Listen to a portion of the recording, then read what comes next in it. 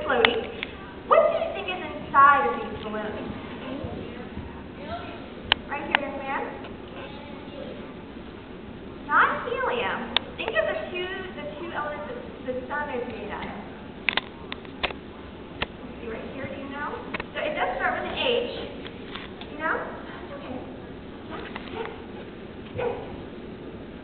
Yes, definitely heat. But these two elements cause heat. Yes. Not helium. Hydrogen! Hydrogen is one of the most abundant gases in the universe. And we have some trapped inside this innocent-looking balloon. So would you guys like to see a gas chemical change? Yeah. Oh yeah, I thought you would. This is really my favorite part of the show. Because all these balloons are filled with hydrogen. Let's see what happens when hydrogen meets fire.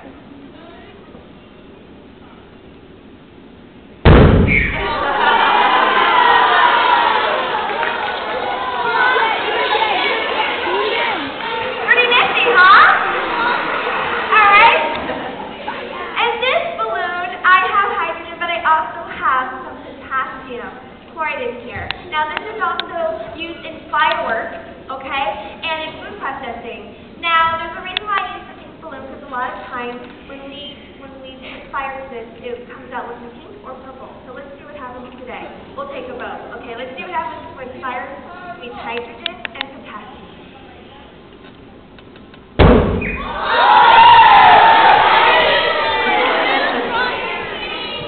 So, what do you think? Pink or purple?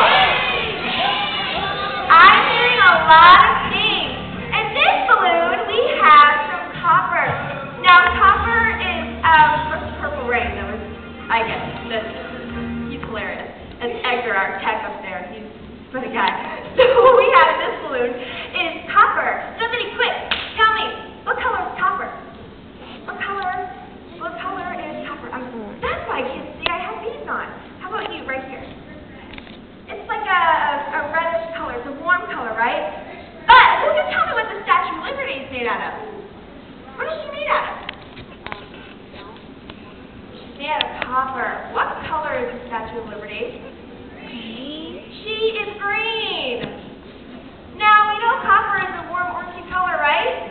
And the Statue of Liberty is green. And the reason why that is because it has been exposed to weather and to oxygen.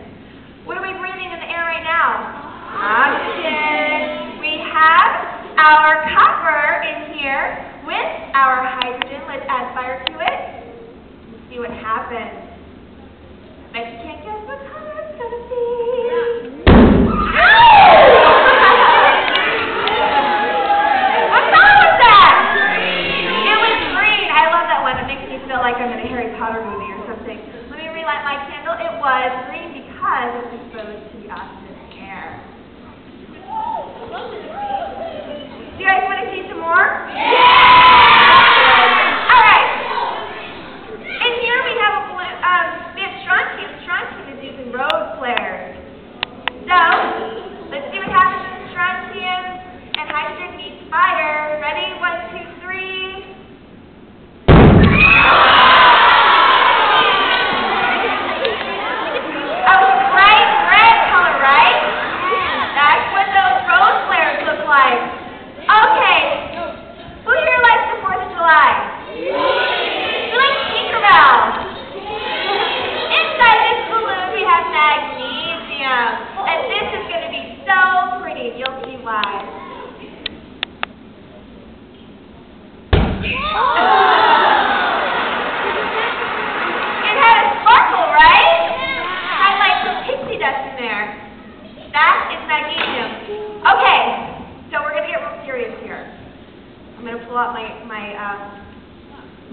Earplugs, because this next balloon, there's apparently a hole in my jacket and I lost my earplugs.